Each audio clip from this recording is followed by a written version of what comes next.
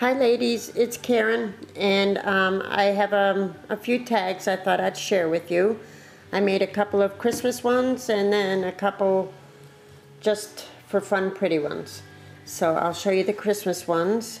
On both of these I used my Inkadinkado Christmas stamp set, this one. So with this one I started by distressing the edges with fired brick and I believe peeled paint.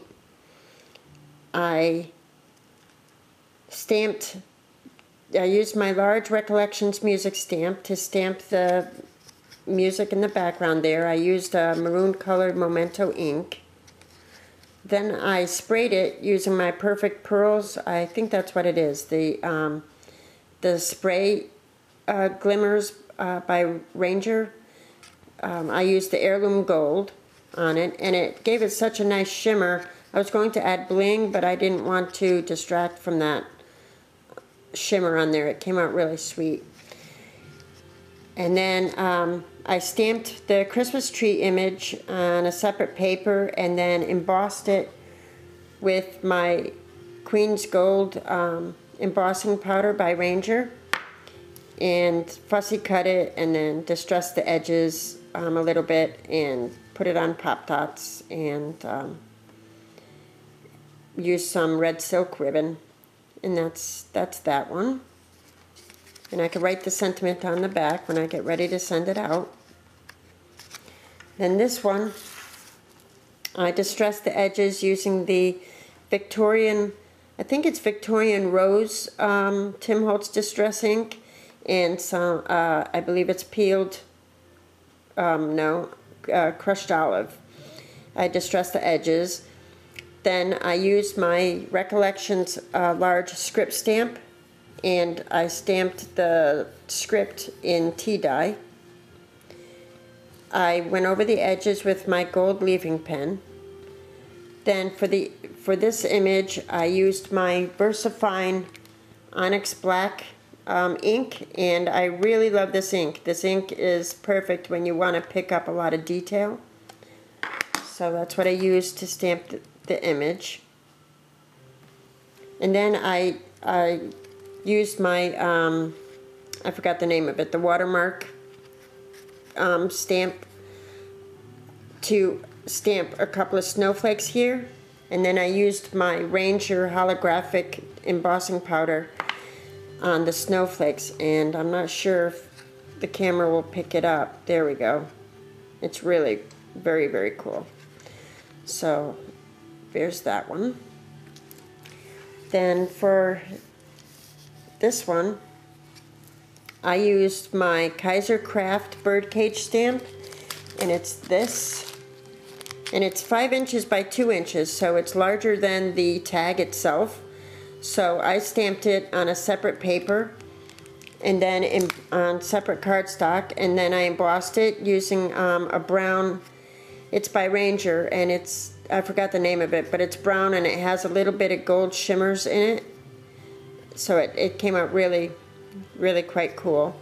So then I fussy cut it out and I adhered it. I adhered it kind of offset so it would, suit the tag. I used some paper here, adhered some paper here, and I used my Martha Stewart butterfly border punch, and then I adhered the butterflies from that around the cage and stuff, and I glossy accented them. I added a butterfly from, this is one I got at the expo, and these are halfback pearls, Recollection pearls. I added this lace, but I adhered it on the back because I didn't want to interrupt the design, down here. This bling here is from Pro 31 Designs, and it's this, and it's very, very cool. I really like this stuff. So that's what I did there. Some fibers and ribbon at the top. And then this one is my favorite. For this one, I used this large stamp. I think I got it at Michael's, and it's by Inkadinkado, and it's this dress form with like the pattern behind it. It's really quite cool. And again, I used my VersaFine ink on that. But first what I did was I distressed the edges using tea dye, and then I used the Victorian, I want to say Victorian Rose Distress ink, and stamped the music stamp behind, you know, and then I stamped the dress form up, you know, on top of it, you know, layered it. These half-back pearls here are, whoops, I'm sorry, are from Saw Crafters. This bling here is just a snippet of this bling. She has such a good price on her blingy mesh and this stuff. It's really fun to use. And this right down here is a piece of that blingy mesh. This is from Saw Crafters. This halfback flower pearl thing, Recollections flower. I thought this one came out really cute. I like the pink and black. So that's what's kept me busy last night. That's last night and a little bit this morning. So there you go. Thank you for watching, ladies. I appreciate it. Have a good day now. Bye.